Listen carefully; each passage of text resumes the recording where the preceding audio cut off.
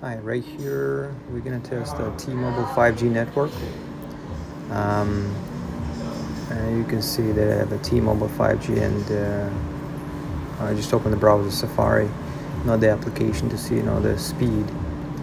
And you can see that the speed the first time, actually this is the second time I do, and it's good. I mean, it's not bad. It's fluctuating. And let's do it again. And then you can see the numbers on the screen. So second time is actually lower than the first time that you could see. I don't know why is that, but I have 4 bars, so I have almost full bars. I'm located in Miami Beach. Let's try the third time. The third time it's going to be, I think, even lower than that. And currently I have the SIM card inside, which is an updated SIM card specially designed for the T-Mobile 5G that I ordered separately.